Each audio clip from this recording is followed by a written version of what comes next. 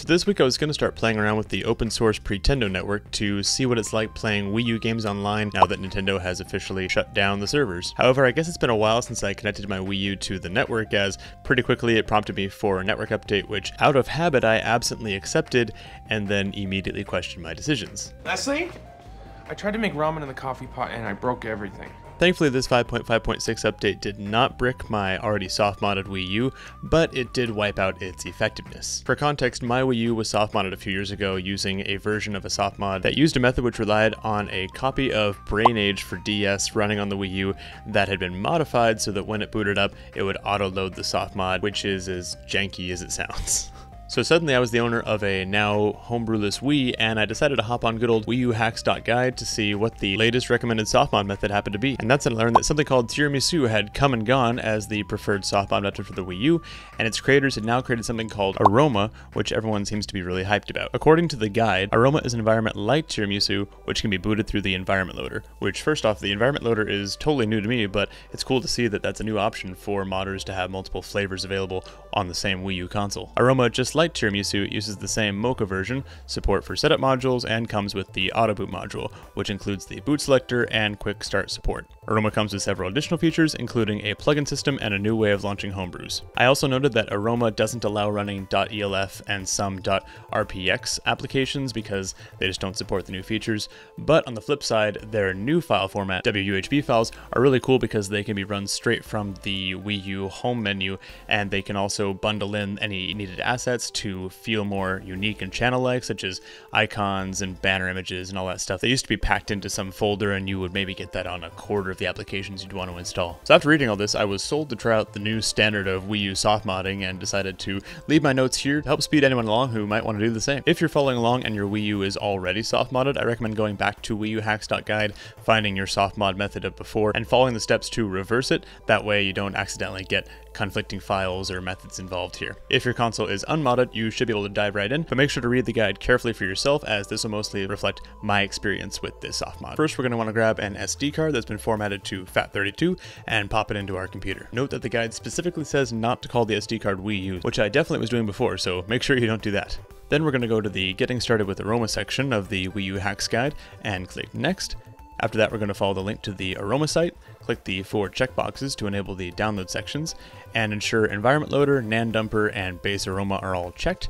If you want some bonus features, you can check out things like Blue Pair, which will let you pair Bluetooth controllers like a PS3 controller to the Wii U, and FTP-U, which will make it easier to access your Wii U files from your computer later on. Once we've clicked all 3 of those download buttons, we're going to head back to the guide and follow the link to grab the Payloader installer, and finally follow the link in the description to grab the WHB file for the Homebrew App Store, which we're going to want later on. Next, we're going to unzip each zip file one at a time, and you're going to want to copy each of those Wii U folders to the root of your SD card. Especially after the first time, you're going to get a pop-up for overwriting the files if you're on Windows, which you're going to choose yes to, and if you're on Mac, it's going to ask if you want to merge the files and folders, and you're going to choose that merge option for each zip file. For the Homebrew App Store WHB file, copy that into the Wii U and Apps folder alongside the other WHB files on your SD card. Now we'll eject our SD card, pop it into the Wii U, and proceed to the next page of the guide, which will tell us to load up the Wii U's internet browser and head to wiiuexploit.xyz. We're going to hit the Run Exploit button in the middle and immediately hold the B button on the gamepad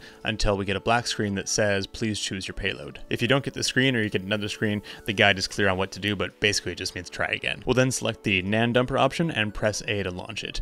You can accept the defaults or modify them as you like, and press A to begin the backup process. What this is doing is backing up the essentially core files of your Wii U to the SD card. That way you can copy them somewhere safe, and in case of catastrophe, you should be able to restore your Wii U to the state it's currently in. So when that's done, make sure you power off your Wii U, grab the SD card, put it in your PC, and then copy those files that it just created, which are specifically listed on the NAND backup page of the Wii U Hacks guide. Put those somewhere safe like a Google Drive, and then you can rest easier knowing those are somewhere safe. While our SD card is back on our computer, there's one more file we're going to add, which is called 01_sigpatches.rpx. We can get that from the Tiramisu section of the Wii U Hacks guide, then paste it in the Wii U, then Environment, Aroma, Modules, and then setup folder on our SD card. I had to go digging for this step as I wasn't able to install updates from Nintendo for a game like Smash Bros, which knew it needed an update but couldn't download that update, and then because I didn't have the SIG patcher installed, it wasn't able to sideload the updates either, so the only way to play Smash Bros on my Wii anymore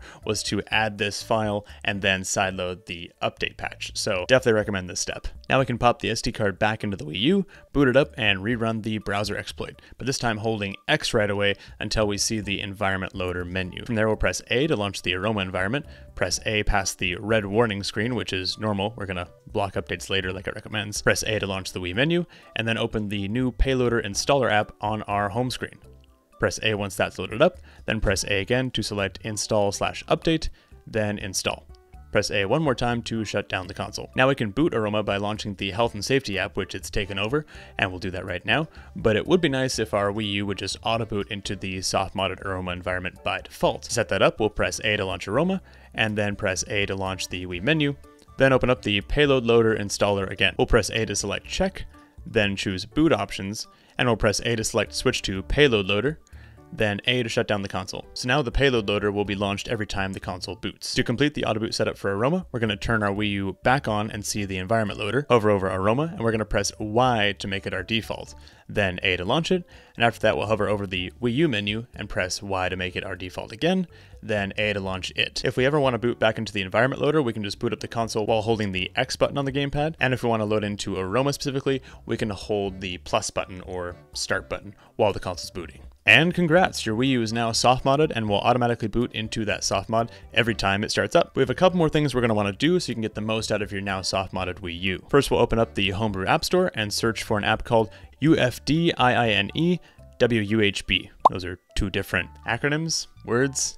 Sorry, it's a mouthful. We're going to go ahead and install that, and then we're also going to grab the Aroma-compatible version of the WUP installer, that's WUP, so that we can sideload those patches and DLC and all the stuff that's now unavailable because the eShop is shut down. Then we're going to close the Homebrew App Store with the minus button, open UFDIINE, and press A on the Wii U gamepad to delete the update folder. This effectively blocks Nintendo from pushing a surprise update to our Wii U, which could do something unexpected and potentially unwanted to it. Then you can exit UFDIINE, and from there I'm going to hop into the WUP installer and install the update files for Smash Bros, which as previously mentioned I could not do. There's a whole lot more you can do with your now soft-modded Wii U. You can restore archived eShop content you may have lost, play Homebrew from the Homebrew App Store, emulate and play pretty much all Nintendo consoles up to and including the GameCube, Wii, and of course the Wii U, and more. I'll be releasing a video soon covering all the ways you can connect your Wii U and 3DS to the Pretendo network so you can play your games online again, so make sure you subscribe to catch that one soon. Let me know in the comments if there's anything else you want to see related to Wii U hacks or really